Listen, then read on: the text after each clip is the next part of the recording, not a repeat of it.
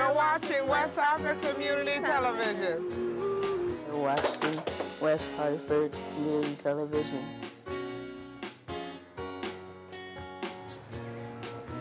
You're watching West Hartford Community Television.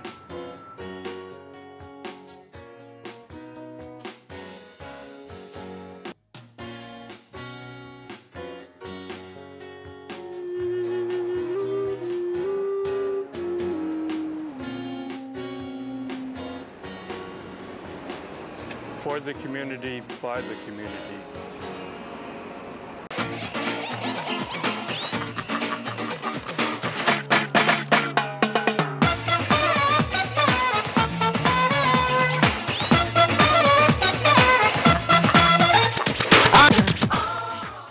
Hi guys, thanks for tuning in to Cameras Rolling. Happy November. Okay, November's the month after the month that us in New England feel like we live in a screensaver. So beautiful. Every day is paradise. So now it's November. You know, the leaves are down. We're getting ready for Christmas. You know, the holidays. You know, longer evenings. It gets dark earlier. So what do we need? What do we need to get through the month? We need to laugh. Mm-hmm. We need to laugh because that'll help us cope with everything that's going on, especially because the election will be over, so we will need to like release that energy. So, lucky you. I have people here tonight who are going to make you laugh. They're from a terrific company called CT Improvisational Comedy Theater. Right? That's the full name? Yeah, it's CT Comedy Theater. CT Comedy Theater. Yeah. Okay. And they are here tonight, and they are going to tell you about all the programs they have, all of the entertaining they do, and it is going to be fantastic. So, all right?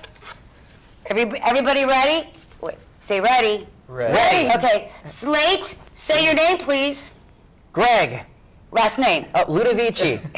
I'm slating. All right. Greg Ludovici. Okay, Slate. Your name? Ali Rivera. Your name? Tim Siebel. Okay, everybody. Set. Cameras rolling. It's my new intro. Love it. Yeah. Yes, I did. Yeah. We're part of history. Riveting. Up.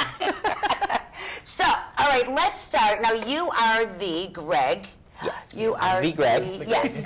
Only the one of us that is a Greg. Okay. Yeah. What is your title again at CT? So I'm the artistic director of the theater. Okay. And what does that entail?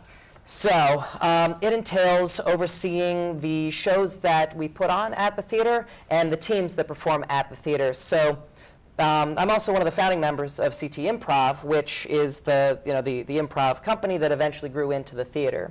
And so we went from being a single team of 7 people back in, we met in 2008, started performing together in 2009 with 1 show a month, and now we have 24 teams, over 60 performers. Wow, and you started with 7 people. 7 people doing, just 1 show a month at City Steam Brewery in their comedy club. 1 Sunday night a month, and now we are doing shows every Friday, Saturday, and Sunday, 2 shows every night. Friday, Saturday, and Sunday, with 24 teams plus a number of great guest shows. We do a lot of improv, so every single weekend there's got to be something brand new that's never been seen before. We also bring in some written sketch comedy, and we have 1 stand-up night each month, and we also bring in some theatrical performances as well. As long as it's comedy, it's welcome at our theater. As long as it can make you laugh. Yes, because there are fantastic other theaters in Hartford, and we wanted to make sure that we were being, a good artistic citizen and neighbor within the theater community in downtown Hartford. So, we love telling people go see those shows too, and then there are still plenty of nights left in the year to come see a new improv show every weekend too. That adheres to one of my mottos. My motto is there's plenty of room at the top. Isn't that true? And also my motto is it's never too late to go for your dreams. So Ali, I'm sure that this is part in your dreams, being a performer. Absolutely. This is, I became interested in improv comedy when I was about 26. which really isn't that late in life. You know, we have a lot of. But it is late though. Well, there are a lot of people in our company who started doing this in high school or in college, and Right. you know, it was something that when I was around 26, I had moved to the Hartford area. I didn't really know anybody. Yeah. I didn't know the area well, so I took a class actually at CT Improv. That's how I originally got involved. Was I took a class, and we offer a huge variety of classes for all different levels, and doing so, I met so many new people. It opened me up to this huge community of improvisers and comedians all throughout the greater Hartford area, and it brought me to these people who had a similar passion to what I love to do, and so now I have this great group of friends that I get to see and perform with all the time. Isn't that amazing? You know, because seeing you're still young, but you are part of the case is it's never too late to go for your dreams. Oh, absolutely. Now when you took a class, was it because it was something you wanted to do? Have you always liked to perform? Yeah, have you always liked to make people laugh? Or was it a secret little, oh, I hope I can do it? Not quite. I've always been kind of Chillax. Yeah, and kind She's very chillaxed. yes. I've always kind of liked to ham it up in front of my family, and they were the ones who were like, you should try doing improv. But I didn't know anything about it at all, so I took an intro class through CT and learned a little bit about it, and was like, this is really something I kind of want to explore more. And so the thing that's great is for people like me who I was just passionate about it as soon as I started. I was able to go through all the different classes and learn about different techniques and really dive into it. And then I have had other friends who I took that intro class with who were like, I like to do this as a recreational hobby. And they take some classes here and there, and it's just something they enjoy doing on the side. So it's something really for anyone who wants to be able to do this. It's something that is accessible to everyone.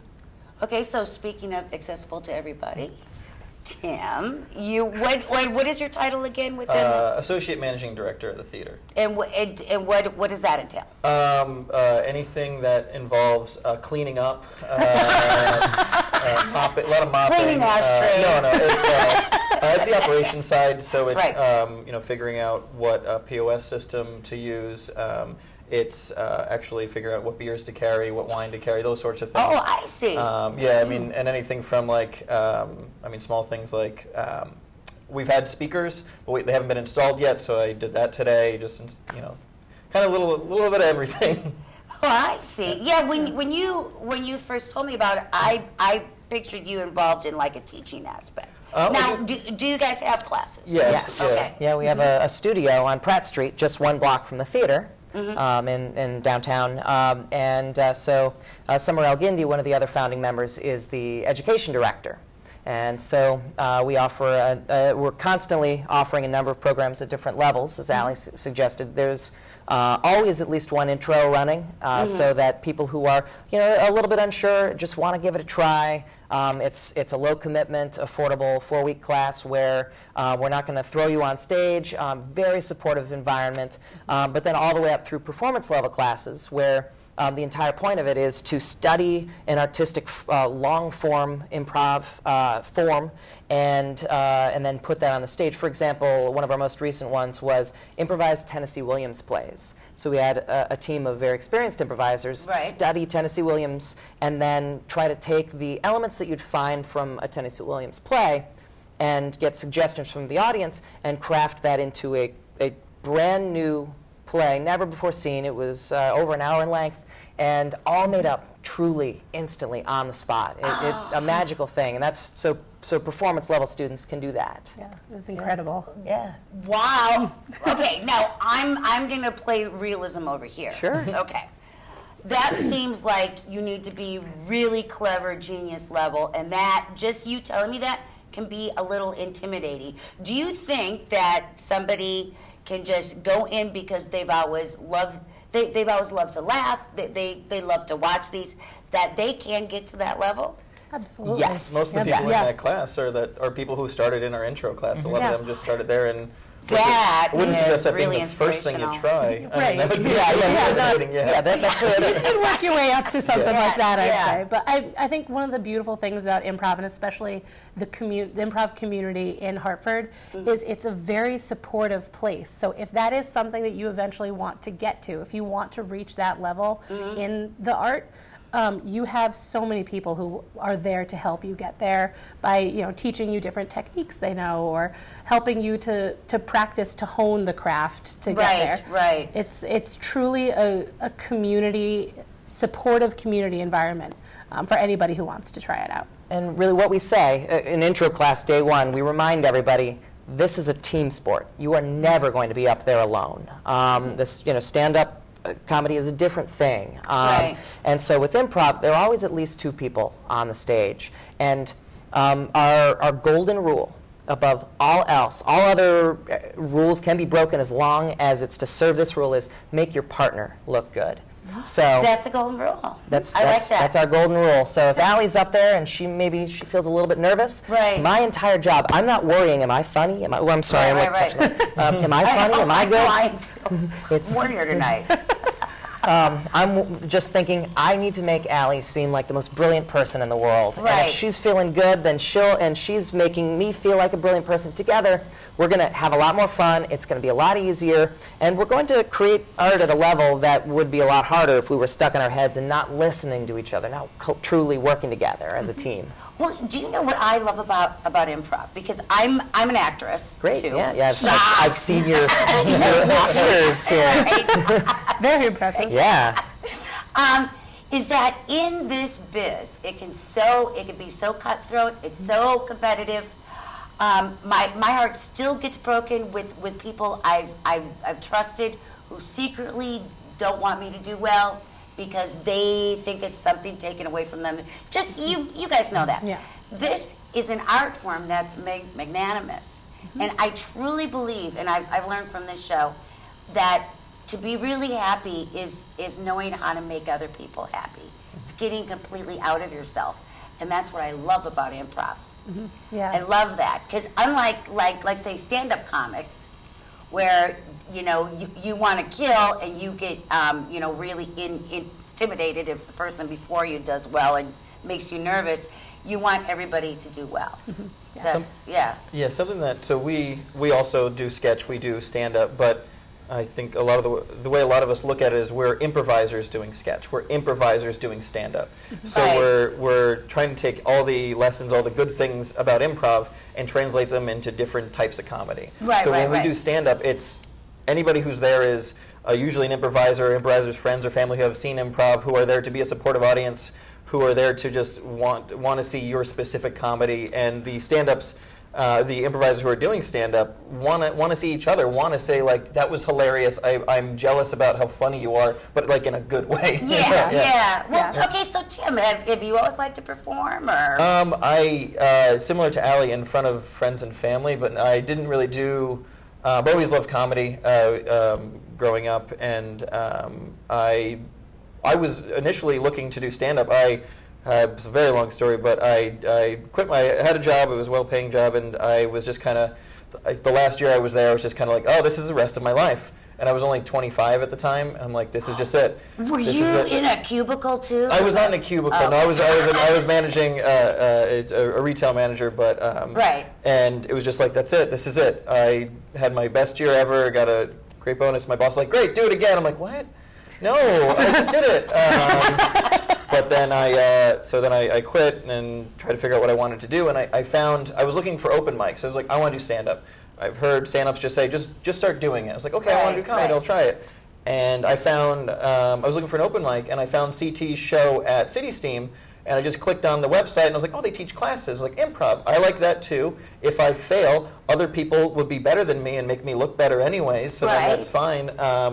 And just started taking classes, and then slowly just did more and more classes, then auditions happened, and got into the group, and then just have kind of worked my way up to now be in charge of money and stuff. So, yeah. That's and people too, but most of them. Okay. Right. It's important. Got to pay the rent. Exactly. Otherwise, we can't do our art. Yeah. But we are nomadic, though, so the rent thing talk is. about how you guys first started out. You were just touring, and now you're in what's the name of the theater again? So CT Comedy No, Theater. but isn't there a name of the building? Is it the Carriage House? Oh, we were. we We used to. were. Used to be Carriage House, and now is there another name or? Oh no, we used to perform at Carriage Oh, you House. used to That was- perform at yeah, we Carriage still do House. sometimes, but that Right. was Yeah. before we had our own location. Oh, I Yeah. see. I see. The Heartbeat Okay. Ensemble's Carriage House Theater is another great artistic venue in Hartford that we still support. But we used to do we used to do a monthly show We had there. a monthly Saturday show there, a monthly Friday show at the studio at Billings Forge, Community Works, right by the Capitol, and then a monthly show at City Steam Brewery. And our MO since the start has been find empty places in Hartford and fill them. Fill them with audience, fill them with art, fill them with laughter. So it started, we were taking classes together at Hartford Stage Company, Right. and then we'd go downstairs. It were Sunday night classes, and we went downstairs to City Steam, and we noticed there's a comedy club here, but it's dark, it's empty, nobody's Yeah. using it. So we said, hey, give us a trial run. If we can fill your comedy club on a Sunday, will you let us keep doing shows here? And so we started there, and then that was our first monthly show. Right. And then we were watching a friend's band perform at Firebox Restaurant, some of the best food in Hartford, I swear. Oh, it's Yeah, so by good. Capitol. And we were watching live music, and we look over at the studio, and it's Friday night, 8 p.m., and it's dark in there. We're like, we've got to fill that space. So we approached them and said, could we do a monthly Friday show here? And then when the Heartbeat Ensemble took over the Carriage House Theater, so they typically do scripted shows. They write their own shows. They're fantastic, but it takes a long time for them to get out into the community, interview the community, write the shows. Right. So we helped fill their dark nights. When they weren't doing a show, we would put on an improv show, one Saturday night a month. And so we went from that one show a month to shows almost every weekend. And then we started adding the sketch, with sketch parody shows of films, things like that. And so eventually, through teaching classes and through putting on so many of these shows and building up, a trained company of actors, we knew it was finally time to open a theater of our own and start putting on shows every weekend. Oh, I see. So now, yes, and now you're putting down the roots. Like prior to that, when you said you were going into empty buildings, I was thinking you're like funny, laughing squatters. Well, I mean, I'd be proud to have that it's title. wonderful. But it's wonderful because we need this so much. You are filling a real void. I wish I wasn't so nervous. Maybe I will take a class. come to an sometime. intro. We will take such I good would care of really- you. But it's so nerve-wracking. supportive. Intro classes, I've taught a few of them now, and intro classes is a range of people, and it's always so interesting to see from everything, from age, from background, from just interest in comedy, or if they're just there to come out of their shell, or just to learn a little bit more about public speaking, or just to find something to do on a Friday or Wednesday, whatever the class night is, and to watch them kind of grow together and like realize, oh, we're all here for the same reason. Right. And now we can, and how with all the different backgrounds, everybody connects, and everybody by like week 3 or 4 is like really their guards are down, and they're really ready to kind of be silly in front of each other. So you should definitely check one of those out.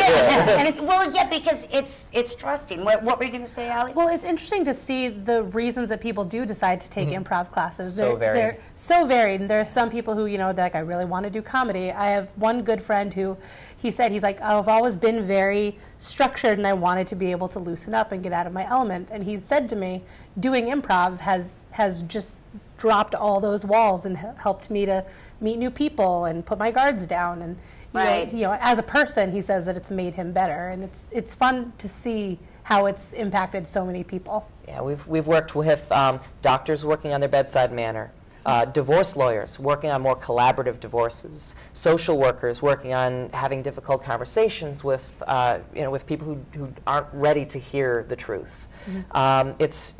Yes, improv can be used for comedy, but it's also, at the end of the day, It's just guidelines on how to help two people interact better together, to listen better, to respond better to each other.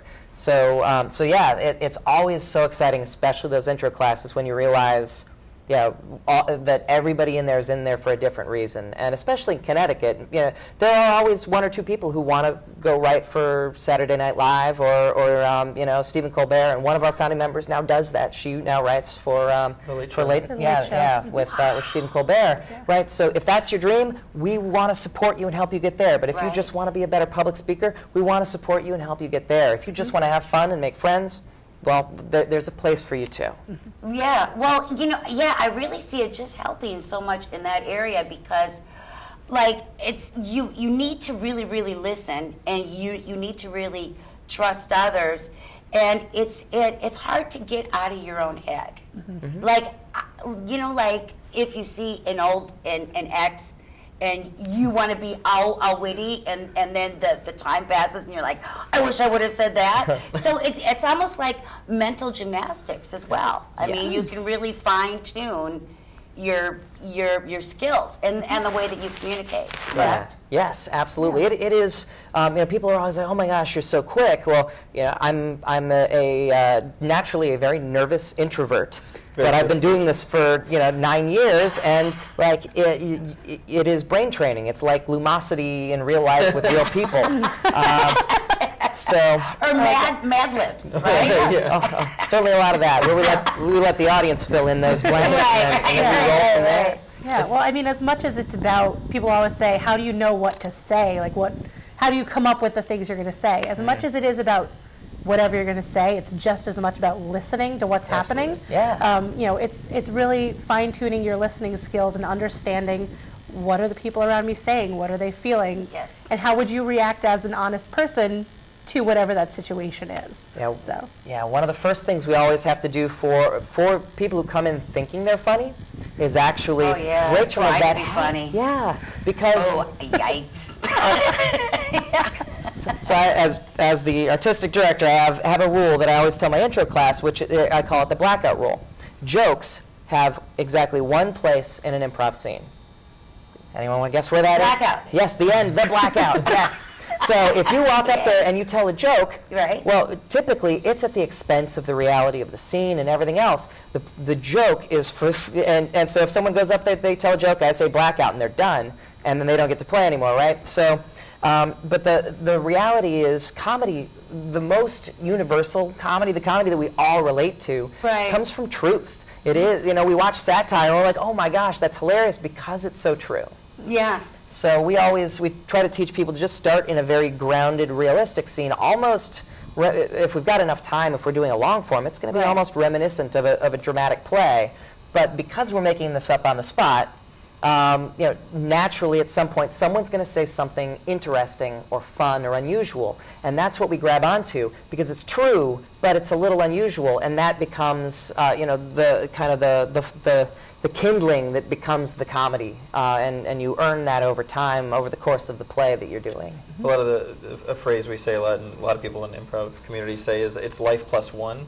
So it's not life plus 20, because it's very hard for people to get all the way up here. You can build to up here, but you want to start with a regular base reality. I think one of the most interesting improv sets I've ever seen was just two guys having a conversation, basically, and it turned out they were two dads sitting on a bench waiting for their kids. But it was just a conversation between them. It was 30 minutes long, and I was like, I was really engaged. It was just them. They were sitting and talking, and it was great. It was amazing, and it was very different from who they are as people, but it was just very interesting. So even something as simple as that can be compelling. Yeah. Right. Well, and also as a performer, isn't it just nice to get out of your head and stop being so self-conscious? I mean, to just let it go. I would think it'd be a real sense of freedom. Oh yeah, absolutely. Right? I'd say so.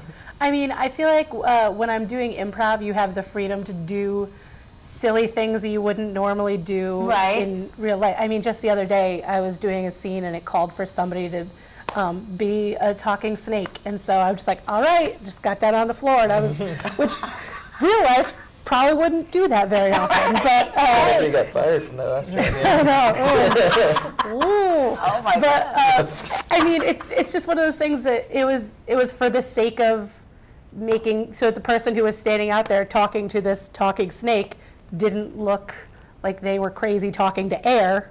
Like, I wanted to make sure they looked good, so I jumped out there. And, you know. And that's so important. If everybody does something that, like, if one person's doing something, then the audience is sitting there thinking, this is a little weird. But if everybody does it and they're sincerely having fun, all of a sudden it goes from being weird to being, like, bold, creative, fun. Yeah. If they're having fun, the audience is going to have fun. And so that's why it's make your partner look good. Don't let him talk to an invisible snake. He's going to get self-conscious. So Allie gets down there, she's a snake, all of a sudden they can have a quality scene. They can relax. She's going to be a smart snake, and it'll be interesting, you know? Yeah. Okay, so if we can go online and we can find all the information about the classes, about your performances, everything? Yes. Okay. So, yeah, the theater is at 15 Asylum Street in downtown Hartford, Connecticut, right off of the CT Fast Track bus, if you want it, because we do serve alcohol. So we have a weekly family show every Sunday at 5 p.m. Bring the kids. If they want, they can even get up on stage and play with us a little bit. They can do some improv scenes with us. That's always fun. Oh, I bet that's fun. Those are some of my favorites. Yeah. Yeah. The family shows are they're so probably pure. Yeah. Yeah. the family shows are some of my favorite to do each week, just because. And the family show really came out of our touring company doing a lot of birthday parties and things like that. So we do fundraisers, birthday parties, graduation parties, you know, because it's customized comedy. Whatever you want, we're going to put on the show that you want. We did a wedding recently. Yes, and literally we married two people. Yeah. Julia got ordained, right? And Yes, she actually did the ceremony, and everything was. It was. I wish I was there. Hearing the stories about it, I was like, oh, I can't believe I wasn't. Like, Oh, that's wonderful. Yeah, Well, so- I'm really looking forward to seeing a performance. I think I might check it out. Please. You should. To conquer one of my own fears, because that's another thing I preach. So I need to follow what I preach. So I will go ahead and check that out. Yeah. Now we only have a few minutes left. Okay. So yeah. I should recite the website and and then we will go from there. Yeah, and then Okay. maybe we can demonstrate a little Website bit. address again? So so we've been saying CT Improv all along, and I want to make sure it's clear. It's SEATEA improv.com. CT. Yeah, it's a play on Connecticut. It is. It's But, kind of fun. you know, we're on the ocean. Yeah, it's our little logo. Yes. Yep. Having tea. SEATEA improv.com. So yes, you can hire us for the touring company, for parties, fundraisers, corporate training, you know, all of that, or you can come see a show every single weekend at the theater. And if it's November, that means we have a Willy Wonka sketch parody show coming up. That one is November 18th and 19th, 9 p.m., so that's Friday and Saturday. And then all in December, we've got Improvised Christmas Carol going. So go see the Hartford stage version first, see the real thing, and then come to our theater and check out the improvised version, which is very Mad Libsy. It's a little bit of sketch prov, so a little sketch, a lot of improv, and that's Thursday, Friday, Saturday, 8 p.m.s, and Sundays at 2 p.m., the middle 2 weekends of December. So plus then just improv all the rest of the month. So a lot of opportunities there. Wonderful. Well, thank you so much for coming. Yeah. Thank you. Greg, Allie, and Tim. Greg, Allie, Tim. Yeah. It's like That's us. We should start a trio. So is there time to do one sample game? Let's give it a go.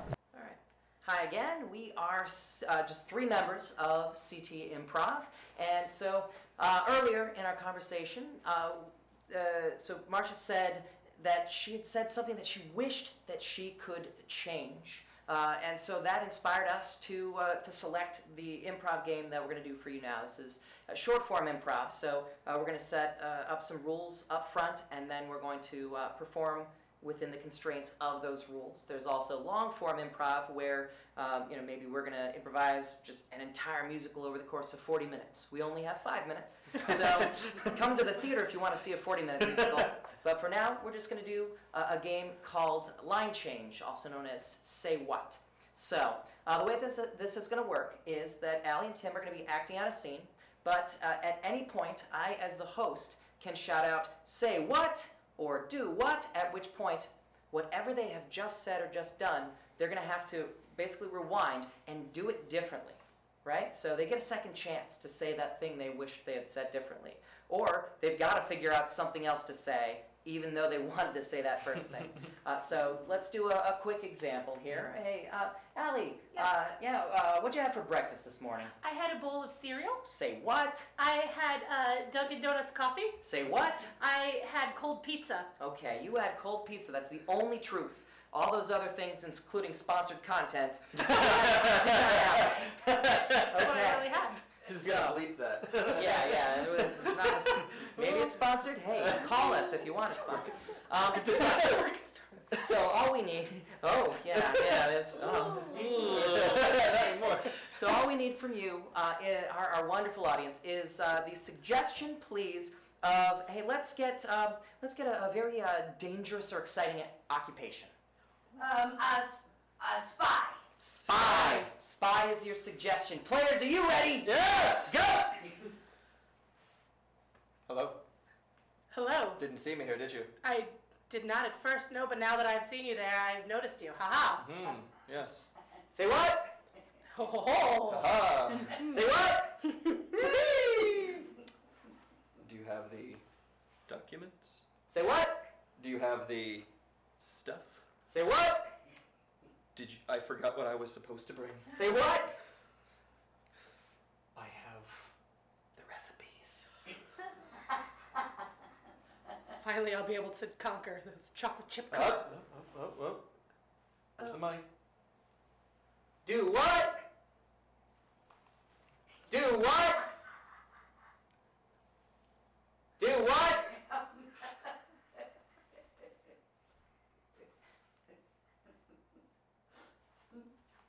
Yes. I keep it within 4 different briefcases. Appreciate the prepaid credit card. I will use this. Is this one of the ones I have to call to activate? You or is do, it- yes. There's a number on the back. You just give that a call. They will walk you through the activation. You know, it's not very professional to do this. This is fine. Whatever. Just go ahead, check the merch. I will keep an eye out. Do what? I will keep an eye out. Do what? I'm gonna keep an eye out. 2 cups of butter. I knew there was something in there. Shh. There's Oh. ears everywhere. Okay. Sorry. Just keep that to yourself. Now that is straight from Toll House. They don't give that to just everybody. The thing on the package, not the actual recipe. I knew it. Yeah, it's actually really bad for people with allergies, but There's a lot of just gluten and dairy. And Say what? there are just all types of plastics and Say what? that's not even food that goes in there. Nope, that's fiberglass, actually. It's fiberglass, yeah, same thing they put in some cigarettes. That's why it's so addictive. That's why. People thought it was nicotine. It's not, it's fiberglass. That's what's addictive in cigarettes. Do what, Allie?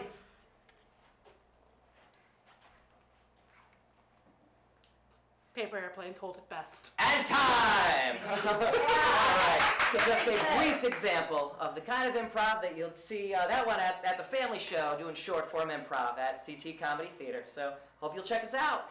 Yay!